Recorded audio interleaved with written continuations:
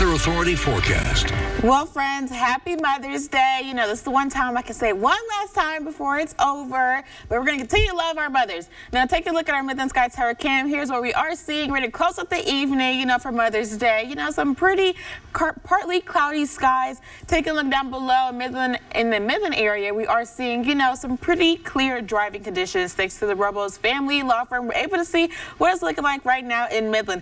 Now, the one thing you can't feel with the Midland Sky Terra Cam is how cool we are currently sitting. Others would say how warm we're currently sitting. Now, yes, parts of the Midland, Odessa area and just West Texas is seeing some rain, but right now we're sitting in our 70s at 72 degrees. That humidity is sitting at 59%, so even though it doesn't feel like 72 on the skin, it is 72.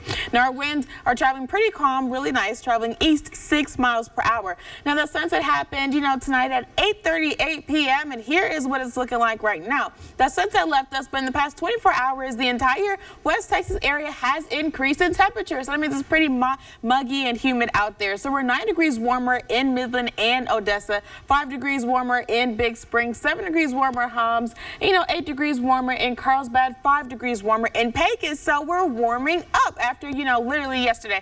Now, I know many of us have been wanting the rain. You did your rain dance, and now I know you're feeling like you're ready for the rain to go. But here's what I can show you right now. Yeah, we're getting a little bit of some clear, you know, ness going on, a little bit of no rain in the area. Then we get into Monday, 4 in the morning. Those who did the rain dance, you have jinxed us all. But, you know, it's great because we need that. We're in this dry area. We're going to see that rain at 4 in the morning. And then that rain is going to leave us, but it's going to come back into the area around 3 p.m. It's going to be taking over, you know, parts of Fort Stockton, a little bit of Midland and Odessa, mostly in Alpine and Marfa, along with in Dryden. That rain's going to continue to be with us all the way up until Tuesday, 4 p.m. So we get a little bit of a break, but 4 p.m., that's when you're going to make sure you are either indoors or you have your rain gear because you're definitely going to need it.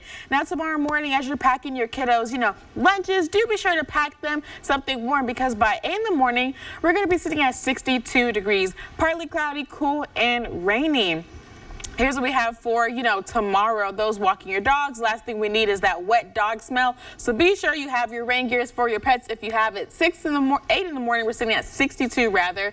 By noon, 72, 4 p.m., 77 degrees. It's going to be muggy and it's also going to be wet. With the rain we're going to be seeing, couple, you know, road safety tips. Avoid flooded roads, turn around, don't drown, and drive slowly through those puddles if you have to go through them. The only way to get to work, because that 7-day forecast is going to be showing that we're going to be seeing rain all through the week.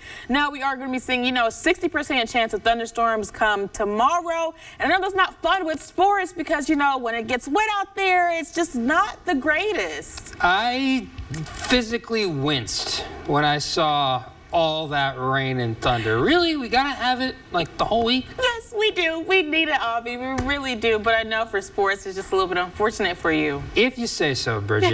if you know what, I'll take your word for it. If we do need it, then we need it. Then I appreciate it, though. So that will be